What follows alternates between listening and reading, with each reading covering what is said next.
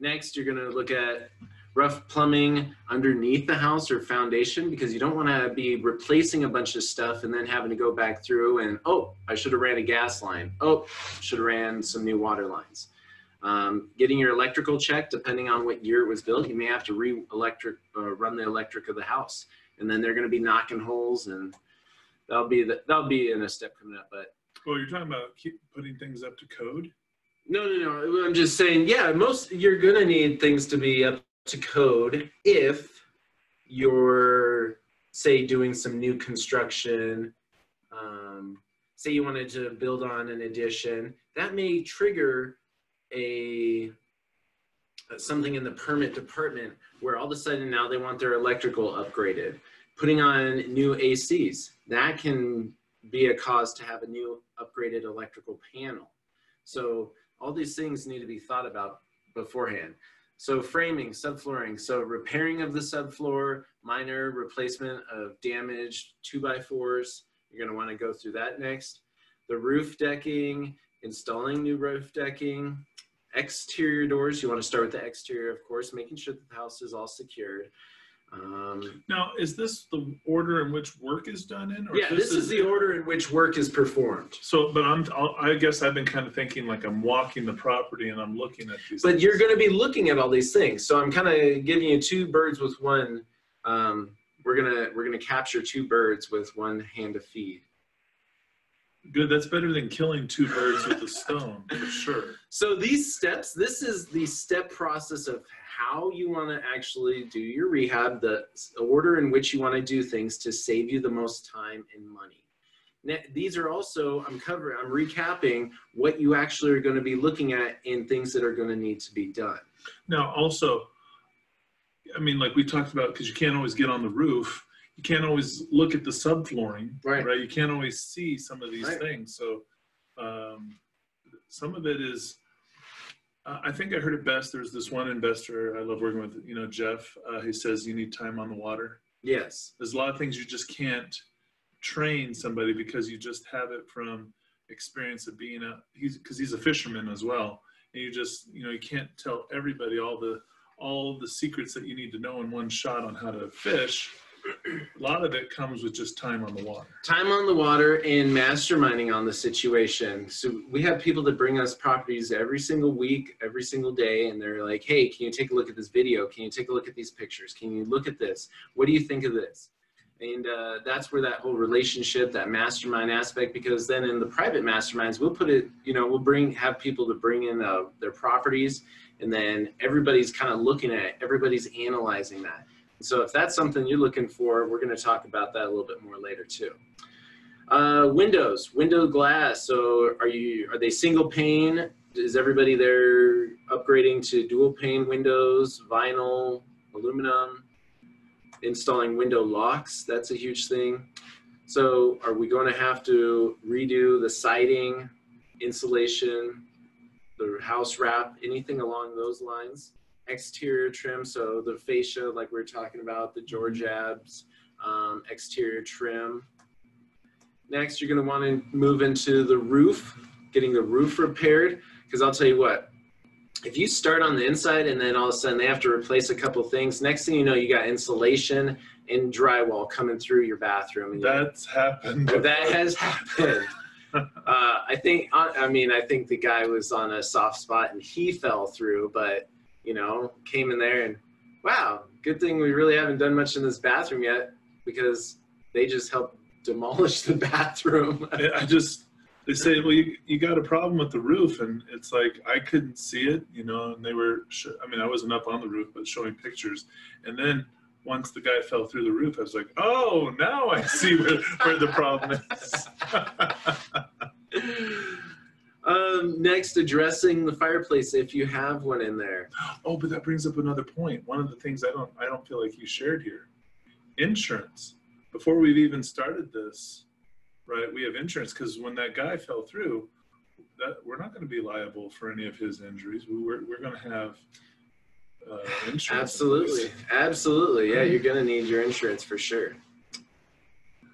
Rough HVAC. So if you're going to be running any new heating, Heating, cooling systems, if you got to be moving anything like that, you're going to want to move into that next. After that, plumbing in walls, in the attic, running of water lines. A lot of times, I know out here we have polybutylene piping where it needs to be changed over to copper piping. So that's something that... Oh, and they have to, haven't we had a couple of situations where they had to break up the foundation to get access to a pipe to... And imagine if you did the flooring before you went that. So like I said, these are all the steps in which you want work performed, because let's say that you're acting like the GC and where you're just hiring a bunch of subcontractors to do it all. That can be done as well. It depends on how much time, energy you have. But with the power of what we understand, we don't do our taxes ourselves, but we understand the principles that need to be done. And so when you understand what needs to be done, then you don't get taken advantage of. Let me ask you another question. It kind of goes back, because I keep thinking about Nasty Fran's question, because I mean, I just hear that from everybody. And that is a common question. But I guess for me, like, I'm thinking, when do you go with a handyman versus when do you go with a licensed contractor? Ooh, that's a great question. Because you're showing us a lot of stuff.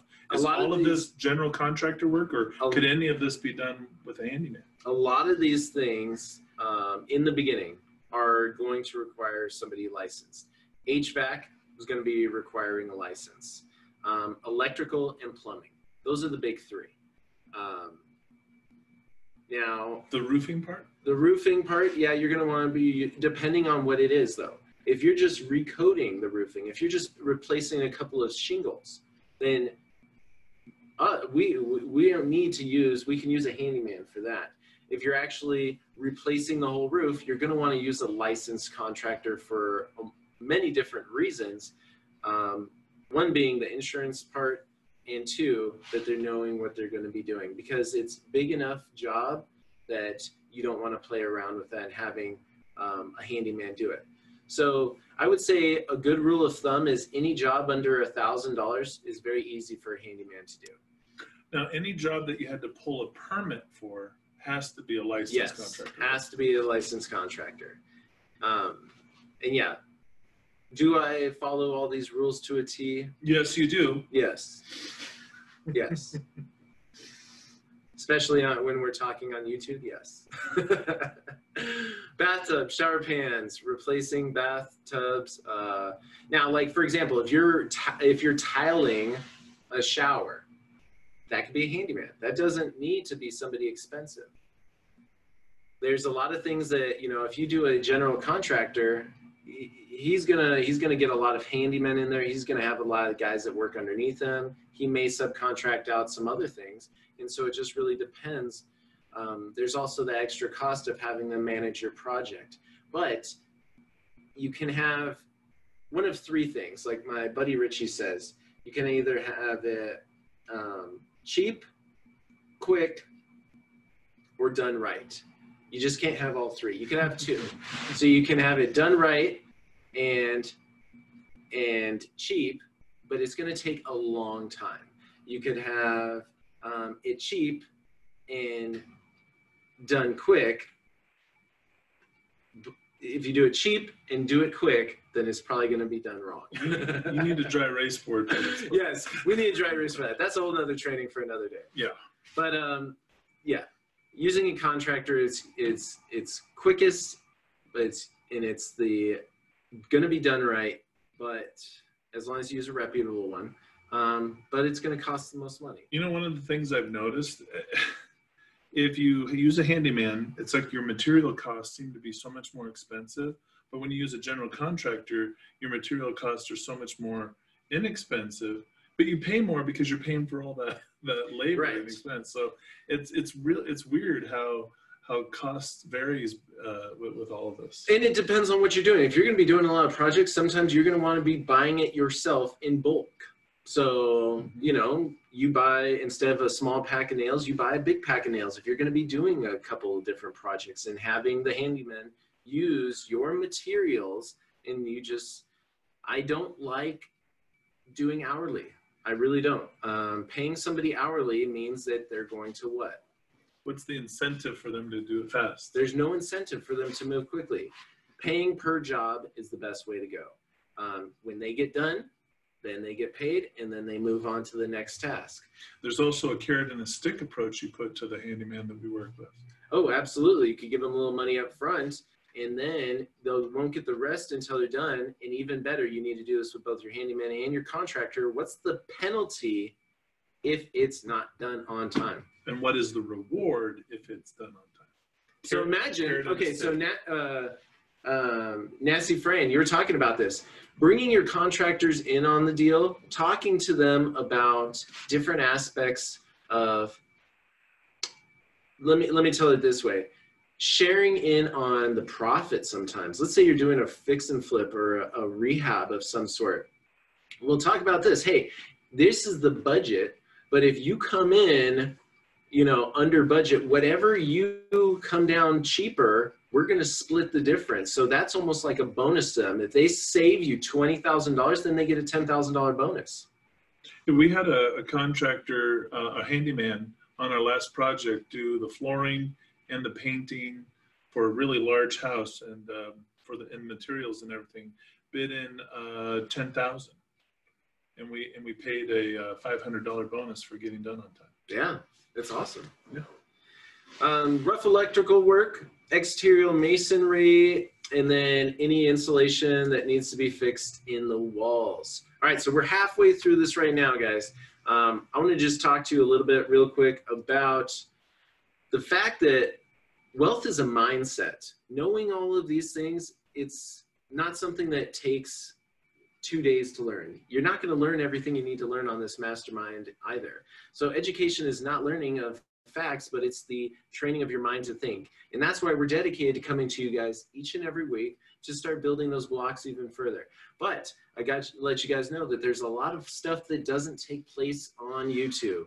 Then there's a lot of in-depth, real down deep work that goes into building, you know, a large successful business, real estate business, and empire. I want to just mention real quick, we talk about the essentials, and this is part of the real estate investing education. What Joseph was mentioning earlier, real estate foundations, knowing a lot of these things, you know, knowing a lot of the beginner aspects of, you know, we're talking about the rehab, but what do you do before you get to that point? The basic building blocks of investing. We use self-directed IRAs. That's a fantastic way to leverage money for using to invest in real estate. I mean, one of my favorite classes. It absolutely is. We manage hundreds and hundreds of thousands of dollars. So $736,000 to be exact. $736,000 currently of retirement funds that are just straight somebody's retirement account. It's the biggest pool of funds that are sitting out there. Nobody's touching it. And right now, we're not going to go into a forecast of the stock market, but if you're interested in the stock market, if you have money in the stock market, you need to be paying attention and potentially moving to cash. We're going to have to do a video on like the current state of GDP and where is everything sitting. All right. So, but as a successful business owner, real estate investor, you need to be aware of everything that's taking place because it can affect your business. Real estate, self-directed IRAs, that's amazing. Chris Albin, we've talked a little bit about him when we were going over subject 2, but he talks about all the pitfalls. So we mentioned some things to watch out for, things that we've ran into. He really spent 6 hours going into all those things for you to watch out. I think he also talks a little bit about market analysis. Oh yeah, making sure that it's done right. Mm-hmm. Tax and legal, the structuring of your business. How do you put this business together? How do you protect yourself? What are the tax implications? If you're doing this in your personal name, what type of tax benefit do you have? If you, let's say, okay, Mr. Joseph Smith, let's say that you're new to real estate investing. Okay. You don't start a business. Okay. You get a house. Yes. You buy it, you get the work done. Yes. And you sell it within the first year. You know, you've owned it for, let's say, 8 months. Okay. You sell it, you make $50,000. Perfect. Is some of that going to have to go to taxes? Well, I'm going to have to pay property taxes for the time that I owned it. And probably will discover that at closing and be shocked Right. that all my profits getting eaten up there. But yeah, then the IRS has a funny way of seeing that as a additional income that you didn't pay taxes on. Yes, and they like to that fancy word capital gains, where they like to take a good portion of that, just like a lottery winning. Yeah, I mean, after all those taxes, you could see 45% of that wiped out like that. But is IRS going to come after you that day? No. So you have time to spend it all. You have time to spend it. So you go out and, you do whatever with those funds, and then all of a sudden, next year's taxes, all of a sudden, there's a $22,000 tax liability on that. Well, what'll happen with that is it'll be broken up. You won't get slapped with one bill. You'll get hit with the property taxes at closing. Right. And then what you'll find, because you bought this in your own name, is you have to report this in like capital gains, whatever that is. Right. Schedule C. I don't know. I have to go back and look which one. That's why you need a good accountant. But because this has happened to me before, and I just did the capital gains on that. You're going to get around $8,000 just on that. And so you get a lovely letter from the IRS that states, because if you just do your taxes like you normally do, right? Everyone goes to what? H&R Block, or they do some program.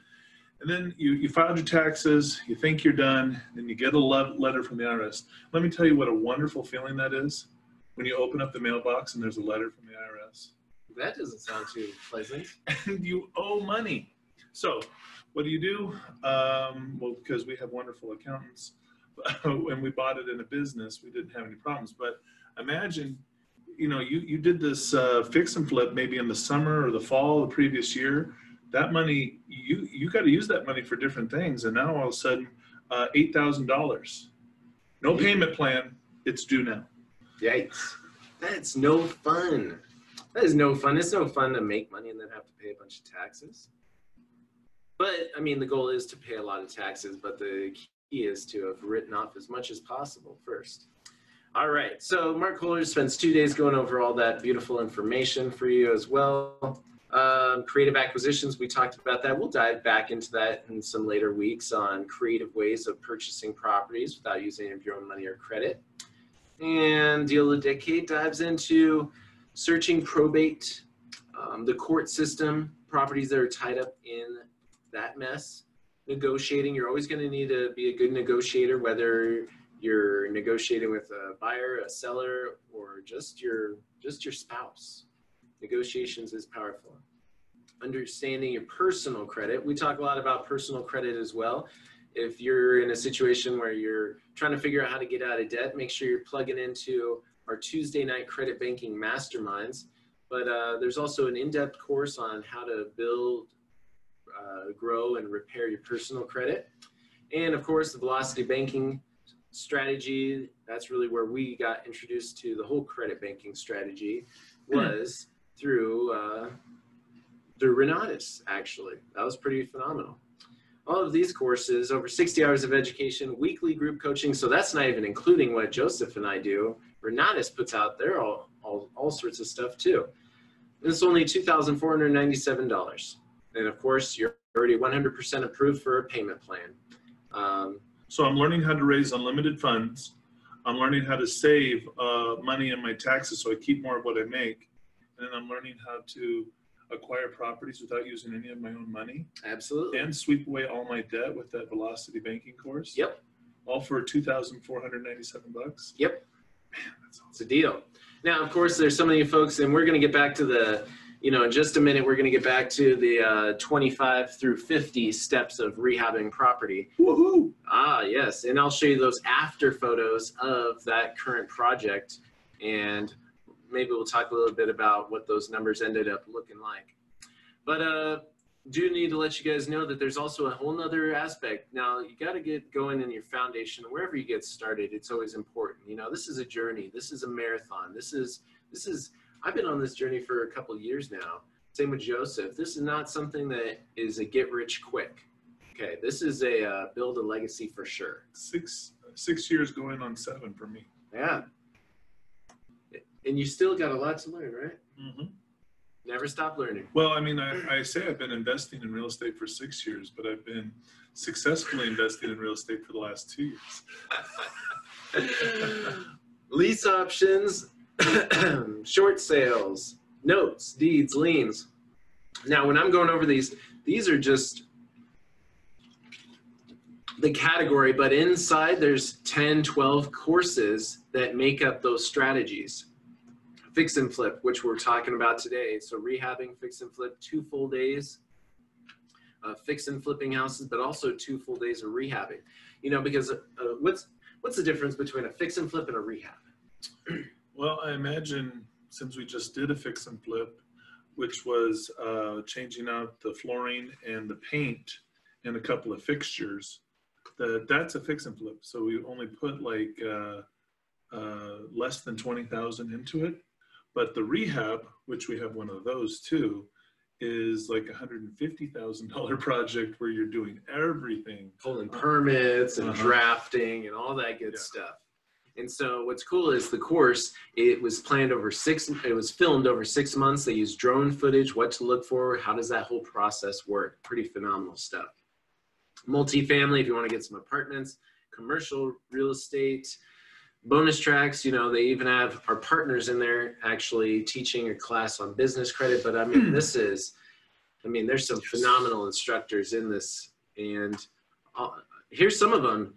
You know, you guys can always go back, watch this video, freeze frame it, and check out some of these individuals. These are true professionals in the world of real estate investing. I actually like those people. Yes. These are not any small-time people. These are full-time professionals teaching their master class. But I can call. That's one of the great things about that. Because I'm a student, I actually can pick up the phone and actually speak to them. Absolutely. That's what's amazing. All right. Then there's the new Profits, which is all about online driving of sales, building your infrastructure, building your social media, building how to produce wealth in your business. We now have students in all 50 states, and pretty soon a good friend of yours is going to be enrolled as well. Now, of course, there is the Renatus campus. That's actually in Centerville, Utah, but everything is online now, folks. We don't need it anymore. Like we said, here's the Essentials, $24.97, the Profits, $3,747, the Profits Combo, which is the Essentials and the Profits, $6,244, Extreme Plus, where you get basically everything that Renatus has to offer, and all the real estate investing plus the Profits gives you the Epics Combo, so $28,741. Can I point something out here? Yeah. Now, I know results aren't typical and you're not the average bird, but your first real estate deal that you did once you got into this system, you made net profit $37,000. Absolutely. Yeah. So, I mean, I'm just thinking that blows my mind. And there's so many. And it was in about 2 weeks, too. It was about 2 weeks long. But I mean, you're such a nut when it comes to this education stuff. I mean, you're always taking classes. You drive somewhere, you're in the audiobooks, you're taking classes. But I mean, you also applied it. But that's what I feel like is the power of this education. I mean, one deal, and you already got all your money invested back. Yeah, yeah. And all I did was actually put it to work. And so can I guarantee that you're going to do that?